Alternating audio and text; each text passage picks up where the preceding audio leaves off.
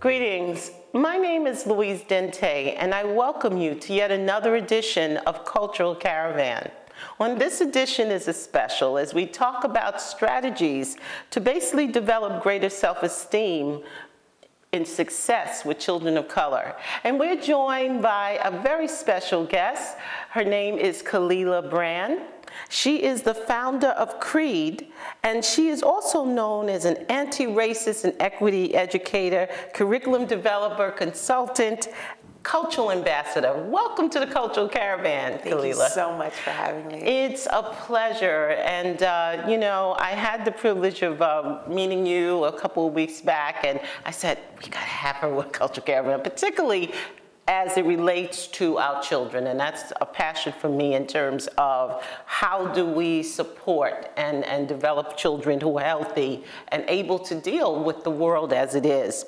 Let's first start off talking about you. What encouraged you to get into education and to become an anti-racist and equity educator? So I always wanted to be a teacher. When I was in high school, my 11th grade year, my junior year, we had a teacher come to my school, Mr. Johnson. I didn't know at the time that he was as young as he was. I found out he was 25 when he came.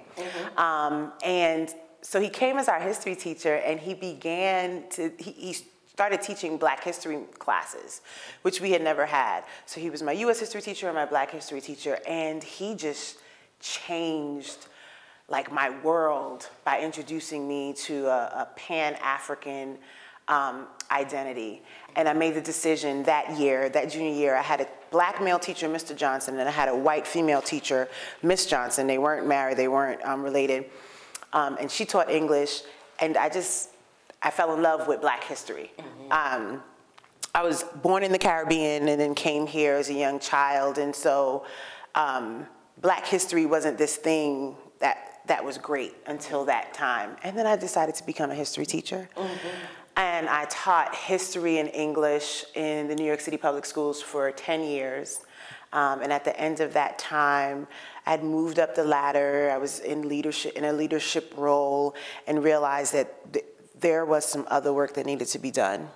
Now, particularly as an educator, and obviously you realized that there was something else that not only did children need, but also the teachers needed.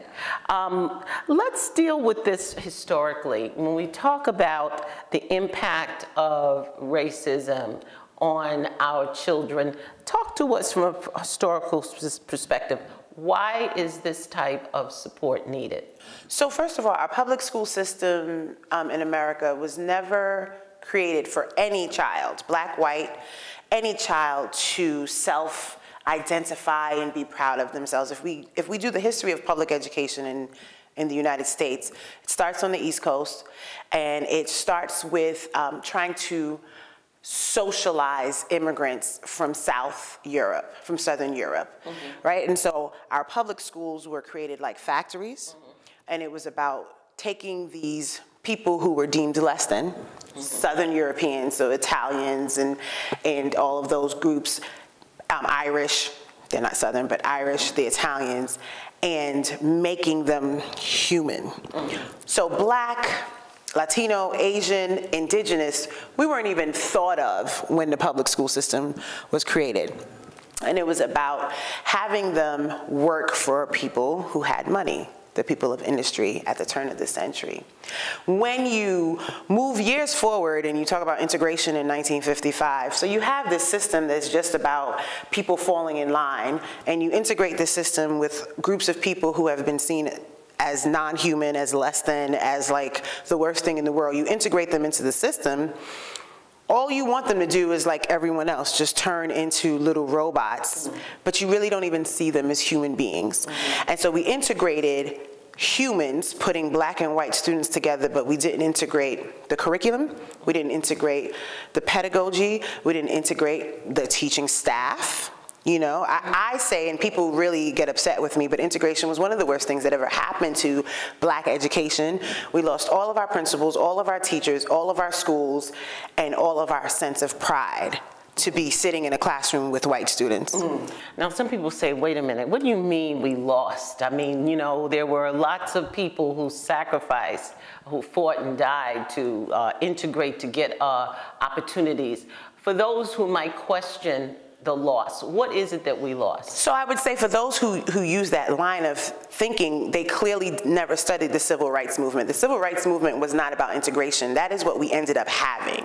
It was about us being able to be equal at the table. It was about economics, and it was about political and social opportunities. The civil rights did not start because we wanted to sit next to white kids in a school. That was not the start of the civil rights. It was about how do we get economic, political, and social equity in this society. And what they ended up with was integration. So we would all have to do our unlearn the history that we've been taught and really learn. So now what did we lose? Literally, we lost hundreds of teachers. We lost hundreds of principals. A person who was a principal in an all-black school could then become the lunch maid in the white school. So now we lose those jobs. That means we lose economic access. We lose that stature. We lost our neighborhoods. I would ask that person, what did we gain from integration? Let's talk about the impact of this, particularly of racism on our children and later integration. So just start with, let's say, racism. How did that impact our children, particularly the education of our children? Not even did, does. You know, the #1 group of students suspended in our country are black boys. The #2 are black girls. Then we go to Latino boys, indigenous boys, white boys, and then we meet the rest of the girls. So one, in our discipline procedures and our behaviors, our students are pushed out. They like to say our students drop out. They're pushed out of school because of ways of being that the dominant teaching force sees as threatening. Then two, there's a curriculum that only centers whiteness, and particularly white male. So everyone else is othered and seen as less than. When do you learn traditionally about black people in your curriculum? Black History Month, if you're lucky.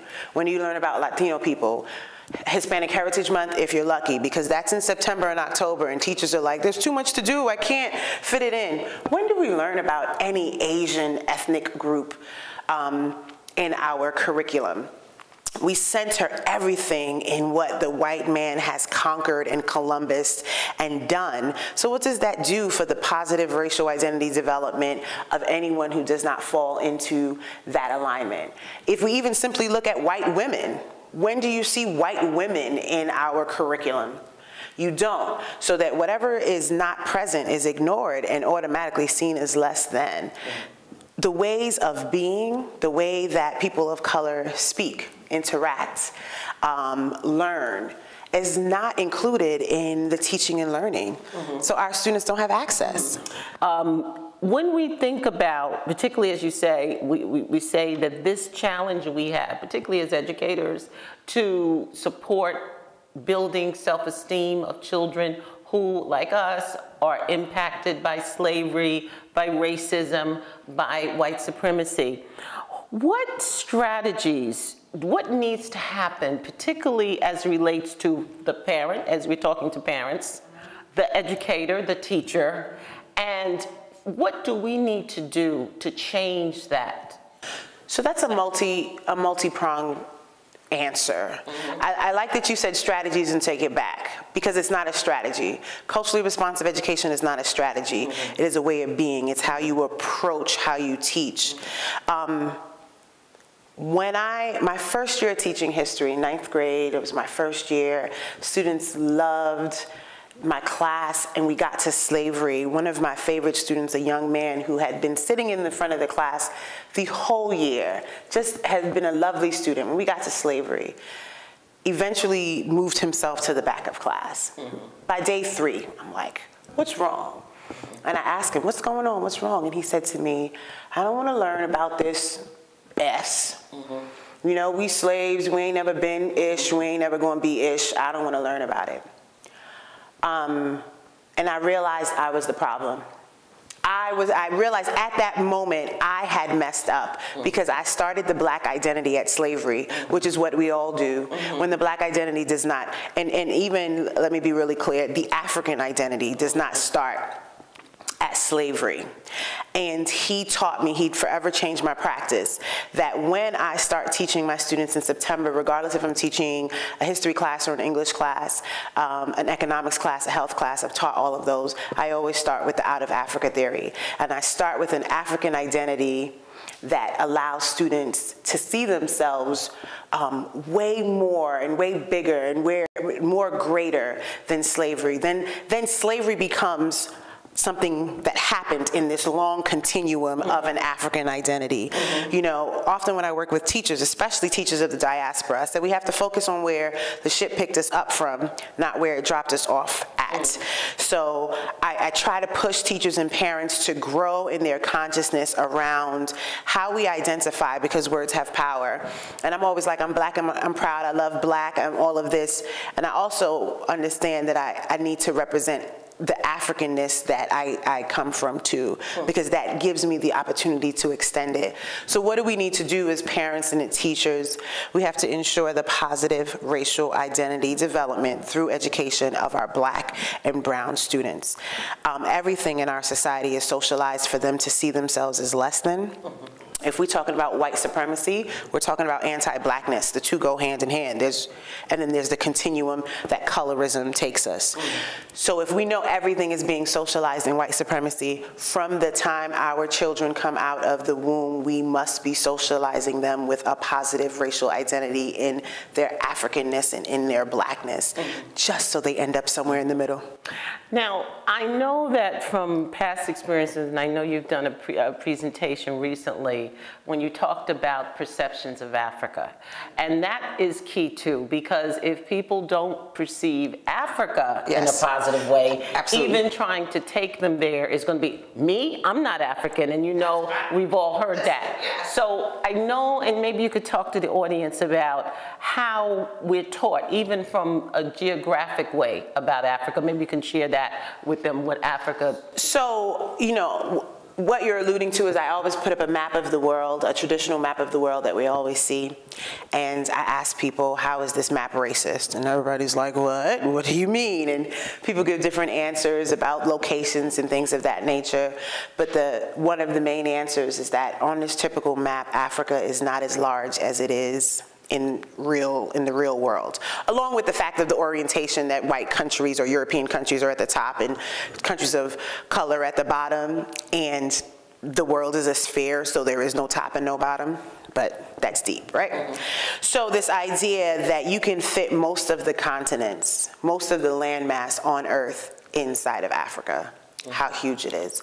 So just getting people to understand that our socialization of Africa and its minimization starts really early. And when you look at something, when you look at a movie like The Black Panther, that gives you an opportunity to see Africa and Africans, even though Wakanda's not real, right? It gives you an opportunity to see Africa in a different way. And most of us, I've been lucky enough to visit the continent, and I'm gonna go back really soon.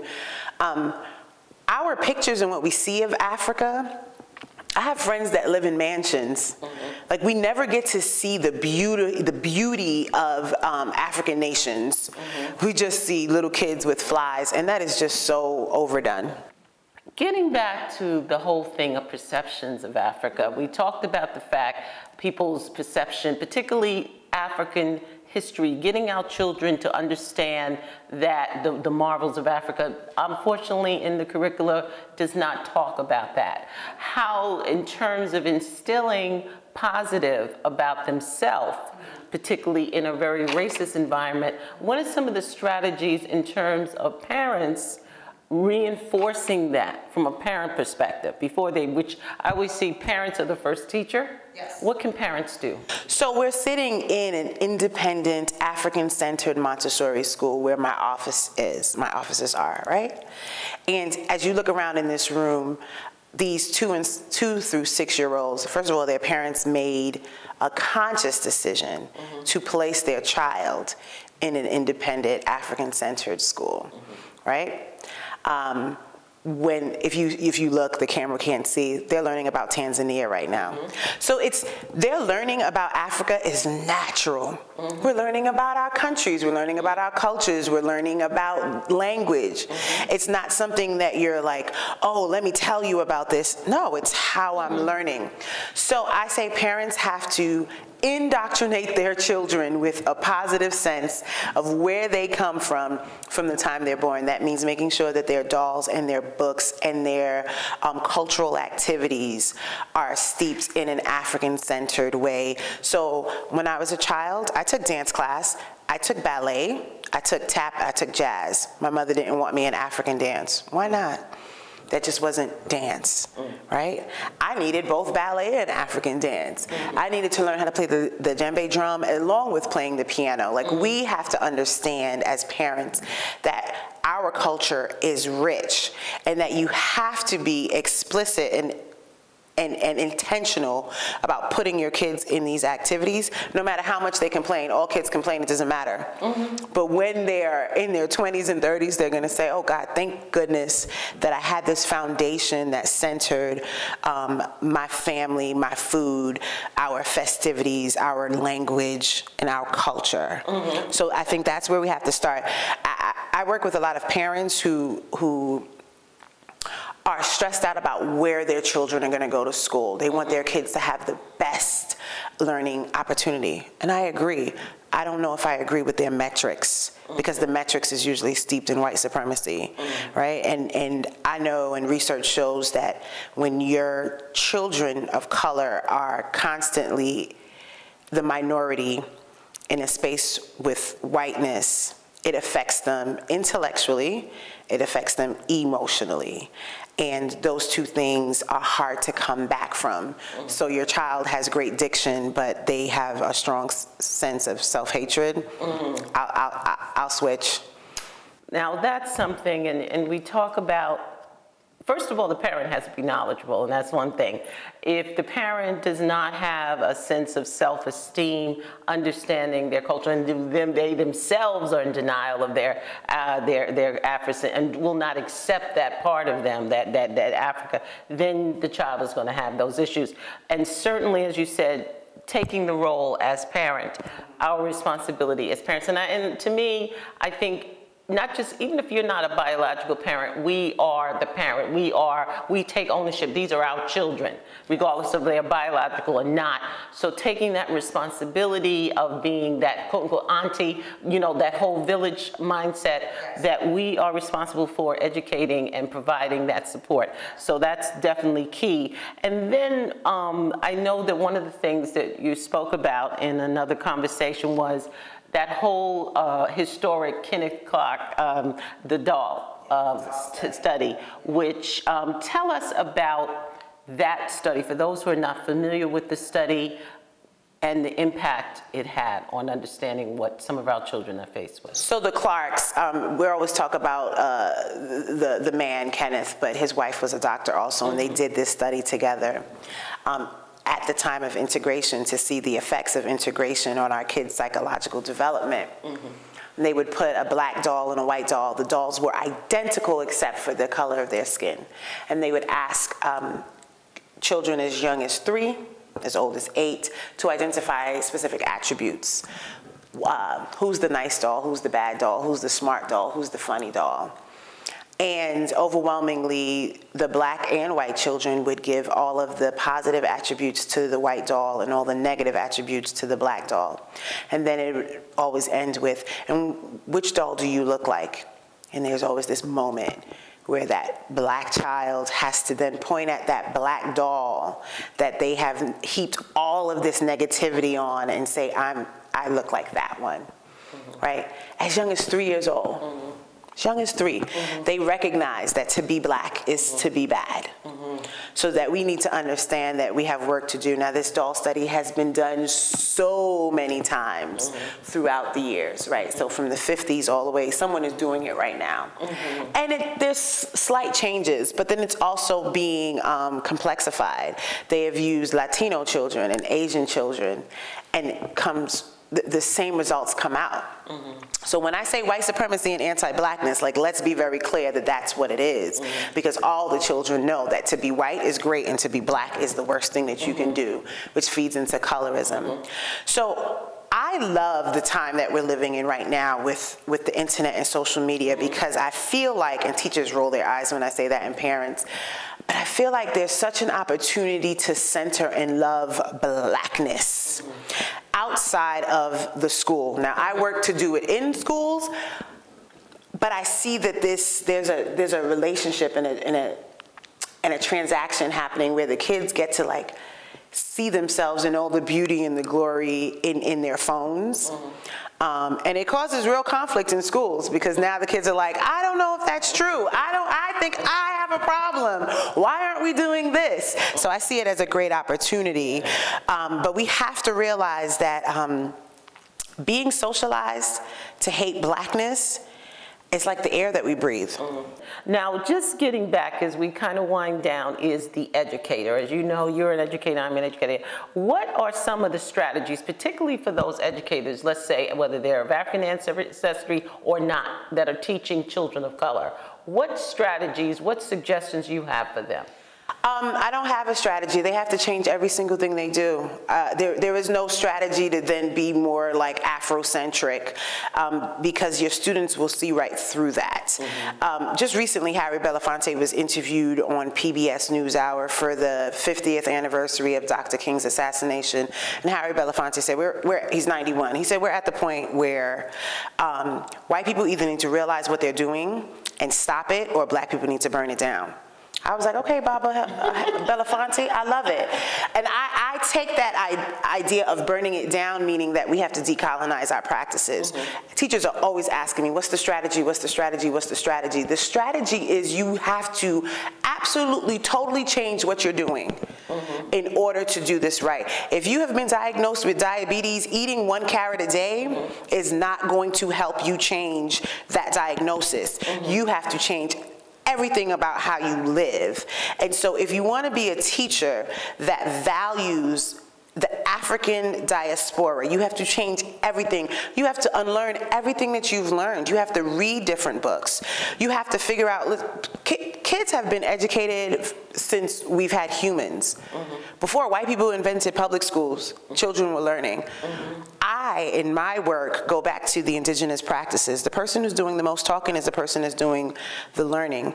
So having our kids actually talk and tell stories. When you're in school, the teacher lectures and you write down the notes. Decolonize that practice. Figure out how you get the kids to talk and talk about what it is that they need to learn.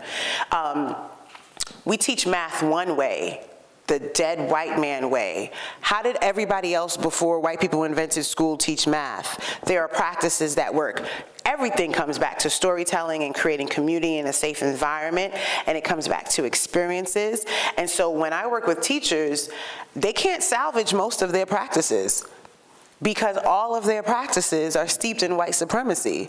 So you're like, wow, if I want to do this, I have to stop doing all of the things that I, as a student, was good at.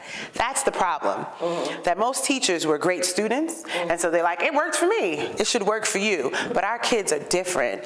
The millennial generation, the generations after it, Generation Y, Generation Z, the changes in these generations are so quick. When you go back to the baby boomers, we didn't have TV, we didn't have technology, so these 25-year gaps were very similar. I was getting my nails done, and a 2-year-old took their mom's phone, turned it on, went to YouTube, watched their videos. That 2-year-old is not you when you were 2, nor was that 2-year-old me when I was 2. And that 2-year-old is gonna come into this classroom and is not gonna wanna sit on their booties for 18 minutes while you talk to them. They are independent, they can find information, they know what to do, they are like self-actualized. So how can we just put a strategy in for what this 2-year-old does? It's impossible. Absolutely.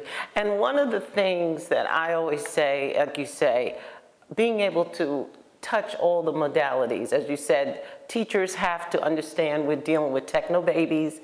Even teaching culture, you have to do it from a dynamic way. You can't do the chalk and talk. You can't do the sit down. It has to be engaged. It has to be hands-on. And I think, as you said, that we have to be willing to relearn some new strategies to connect with the children that are coming in here. But definitely, I think understanding that we have to, first of all, love ourselves, because children can pick that up, yes, and then show them that we love them through the things we do. But I definitely agree that it's an ongoing process, and certainly we understand people and folks, and particularly appreciate what you've done, which is dedicated your practice to supporting others to, first of all, understand the importance of identifying what the need is and basically making changes.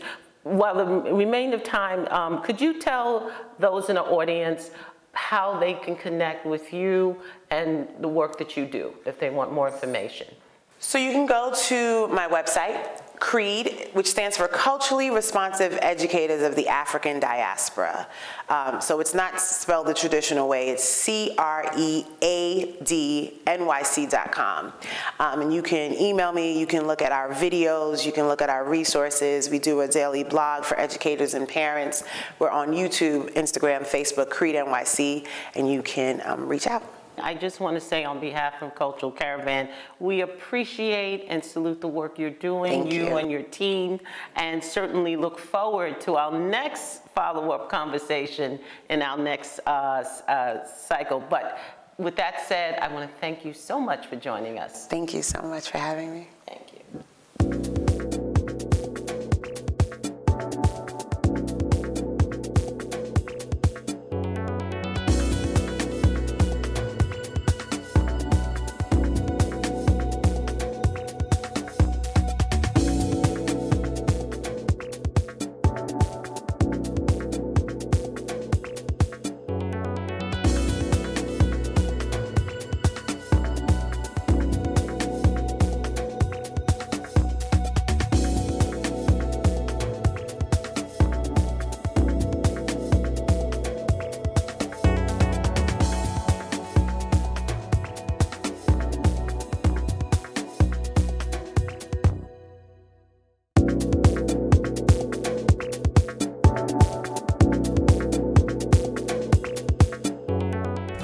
Let's welcome Joe Patan.